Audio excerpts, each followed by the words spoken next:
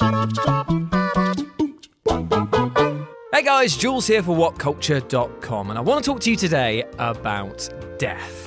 It's coming for us. Oh look, there it is, poking its head out around the fridge. What are you doing there, you malnourished menace? Go on, have yourself a Muller rice if you want on me, mate. Hopefully that'll buy me some more time. Just enough time, fingers crossed, to do a follow-up to a lovely gaming article that I voiced, which was 10 video games that did you in within the time it takes me to make love to Josh Brown. You see, after making that list, more and more titles came up through the earth screaming how they were the hardest of nuts. And you know what? I ain't gonna turn down free YouTube clicks and chances to make pitiful jokes, so yeah, let's get sticky. With this in mind, I'm Jules, your one per list wonder, and these are 10 more video games that kill you in the first 10 seconds. But before we begin, if you will just take 10 seconds of your life to listen to me shill, then I'll let you know about a t-shirt line I've got on shop.whatculture.com which absolutely murders style. Look at me in it. Glorious, isn't it? Check it out and live the dream of owning a dead meme.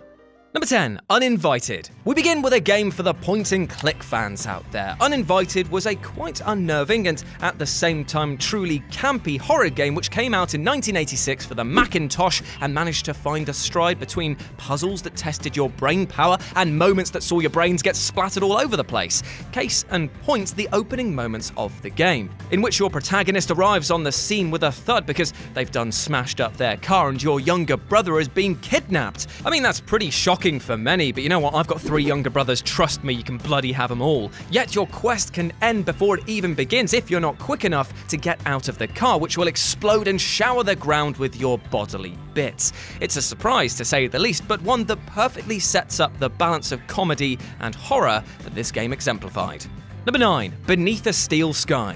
Honestly, more people should play this game, as not only is it a wonderful dystopian nightmare sci-fi complete with rich lore and fantastic settings, but it is brutally intense, offering so many ways for Rob Foster to meet his end. Your goal in the game is to help free Union City from its AI overlords and turn the horribly Black Mirror-esque techno sprawl into the utopia that it was meant to be. The game uses a really clever branching dialogue system that rewards careful thinking about situations and solving puzzles to get past enemies, making you feel really on the back foot throughout the entire proceedings. And as you might expect, if the game wants you to be stealthy and think things through, it's probably not best to walk directly back down the stairs in the factory that you started in. Imagine that, being told that you're the hope of humanity, a scientific genius, and then you just get outwitted from popping back downstairs that you just came up from. Not exactly the fitting end that you'd expect, is it? Number 8, SCP Containment Breach. Oh, I do not love this game. Well, I love the idea of this game, but it never fails to scare the ever-loving piss out of me.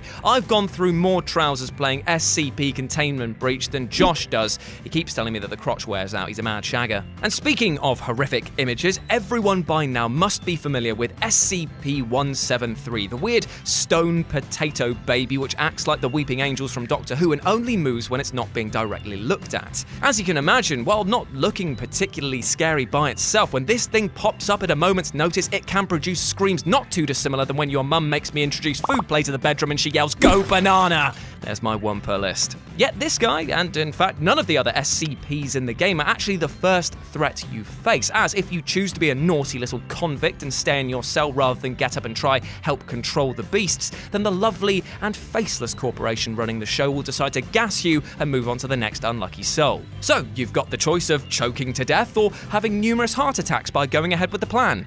Either way, not great news.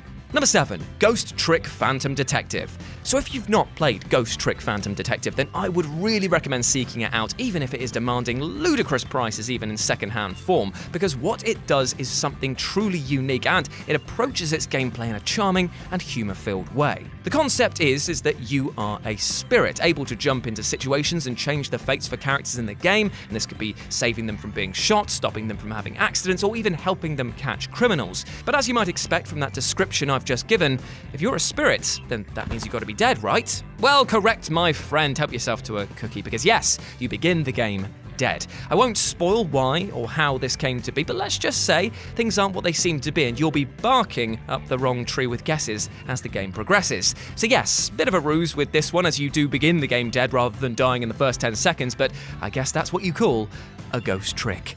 Puns. I've got them.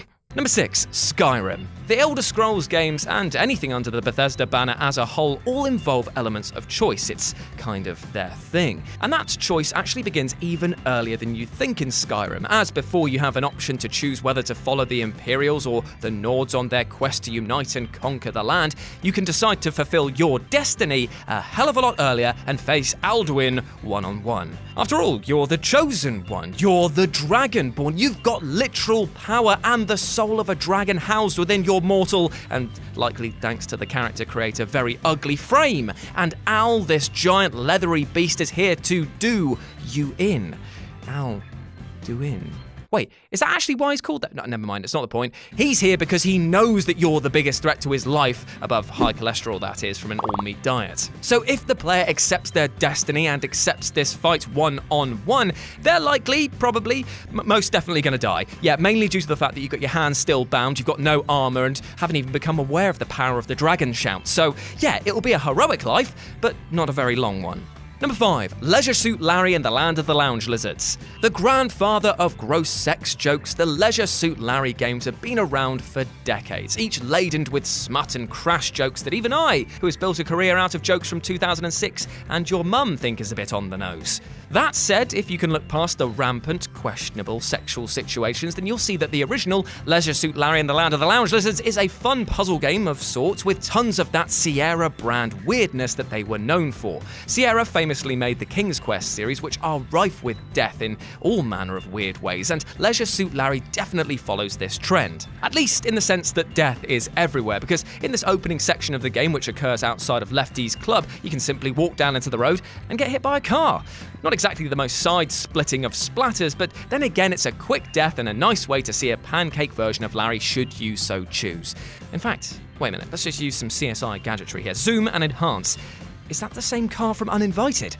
Is Larry the reason for the crash in the opening of that game? No, clearly not.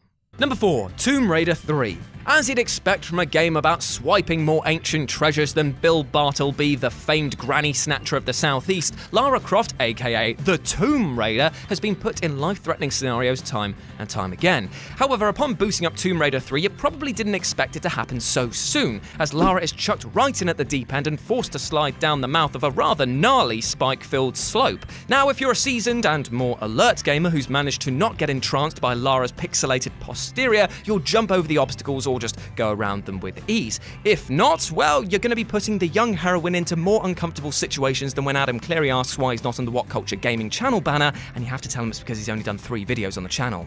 Awkward. Oh, he knows I love him. Number 3, Grange Hill. I know you're looking at the title of this entry and thinking, Jules, you wispy little pink wafer, wasn't Grange Hill a TV show based around a British school that began in the late 1970s? How and why was this made into a video game? Well, my friend, the answer to those questions is, I don't know, and also, I don't know. However, what I do know is that the ways you can die in this game, which is for kids, are hilarious, multiple, and can be done mostly within 10 seconds of booting up this game. You see, the one thing that Grange Hill tries to do is to get kids to stay in school, so any divergence from this path is met with horrible repercussions. Loose paving stones, getting caught on roofs, and my favourite of all, death by drugs. Yes, that's right, you can approach this waif-like looking man in a field as green as Gateshead has ever seen and partake in a bit of the Peruvian party powder. And if you do, you get this lovely message. How charming. Number 2, Home Alone 2. So hands up, who likes Home Alone 2 more than the original? Not that many, actually. I expected a bit more. I mean, I do admit that it's a bit of a repetitious sequel, but I will raise you with Tim Curry. What a national treasure. Now, before I go on, this game is absolute swill. I hate it from the bottom of my heart. You are bombarded with threats left, right, and centre, and the gameplay is challenging to the point of being controller biting. So if you fancy not sliding under jumping bags, maids with umbrellas and falling lights, then you can just go left instead of right and let the concierge capture you. And to be fair, because this game starts with him immediately running at you, if you're not quick enough, he'll just nab you anyway. To be honest, when this game is so hit and miss, you might be off better this way.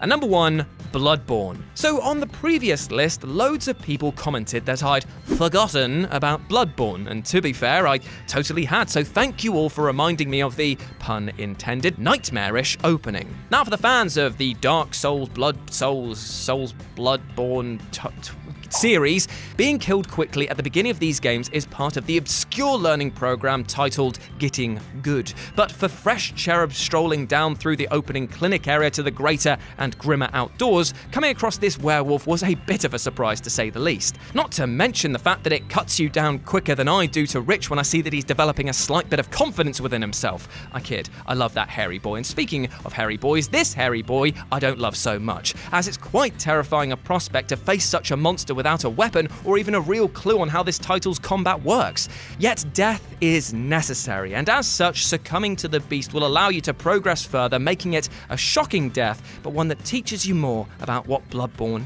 is all about. And there we go, those were 10 more video games that killed you within the first 10 seconds. Let me know what you thought about it down in the comment section below, and as always, I've been Jules, you have been awesome. Go follow me on Twitter at RetroJ with a 0, and I'll speak to you soon. Bye.